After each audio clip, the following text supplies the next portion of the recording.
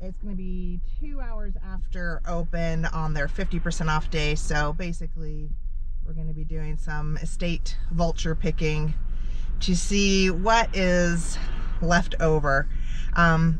So let's go and see if we can get any good scraps.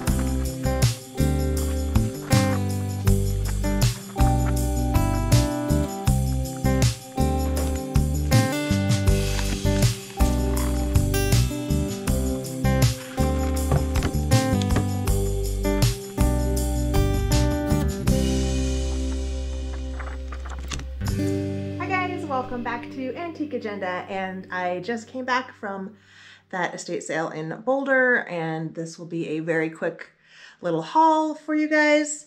And we're just going to start with all of that red transferware.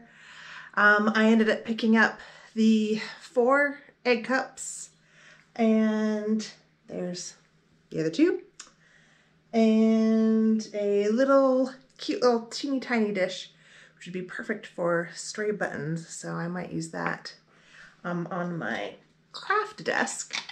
And I just picked up 4 random transferware dishes that were small, that I thought their smaller dishes are easier to ship. So I will probably do this just as the lot of 4. They are random. One of them's Johnson Brothers. One of them's Staffordshire. I think one of them's Meakin.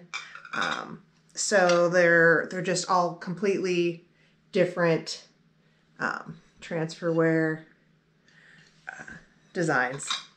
So nothing that you can't find anywhere else, but at $1 a piece, I thought, why not? Let's take them home. And let's see, I got this sweet little white cotton baby doll dress, or actually it's probably for a real child, but I like to pick up these all cotton pieces for any unclothed doll that I might pick up. But these are really, really nicely made, these antique and vintage little white, either christening dresses, or it could just be just for a white summery dress. But look at the I don't know if you can see, but like the pin tucking, this is probably all hand done. And the kind of work that it takes to do this, people just don't really do it anymore. And there's even pin tucking in the back, you can see, and like it's all, little puffed sleeve. There's just some great seamstress work in these christening type doll dresses. So definitely worth the money if you can pick it up for a couple dollars. So I also, in that little Christmas box, I got 2 little ornaments that I thought could be good for either some sort of craft project. And let's see, let's go through the books. You saw in that little more kind of child's room where the Christmas items were, where I picked up this. This I thought had great images in it. I really loved the rabbit. Let's see, it goes through. The cow is pretty good too, but they're all done from a artist, Diana Thorne. And they're just on this really nice linen-y textured paper. We got a collie. Let's go to the rabbit so I can just show you the rabbit. Look at the rabbit eating his piece of lettuce. I love this. So, oh, the pig on the back. Yes. So really nice. Sometimes good illustration is just irresistible, right? And I got these, some travel books. I picked up the Vatican one, and I picked up this little one with some Japanese block print. And oh no, one more, 2 more. I ended up getting these sheets, and at first I was thinking of using it for fabric scraps. And it is like a twin set, top, bottom, and a pillowcase. But when I looked in the tag, this is actually a Ralph Lauren. It's actually a Ralph Lauren print. And these actually online are fairly desirable. So I might possibly launder it and put it in my Etsy shop, even though that wasn't really the plan. I might go ahead and do that and see if I can get a good return on investment with that. And you can see we got top sheet, bottom sheet. All right. And then last item was the tintype. It was the portrait of a young woman. I have it rubber band at the moment because I am attempting to glue back the cover because it was split, broken off completely down the middle, and we'll see if it works. I think I might also do a little sprucing to it just because it's cracked anyway. So I might add some lace or fabric or something to it. And if I do, I will share my results with you.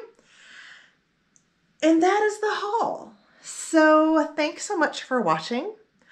I hope you enjoyed it. I know it's small. There wasn't a lot there at the estate sale, and I pretty much knew that was going to happen.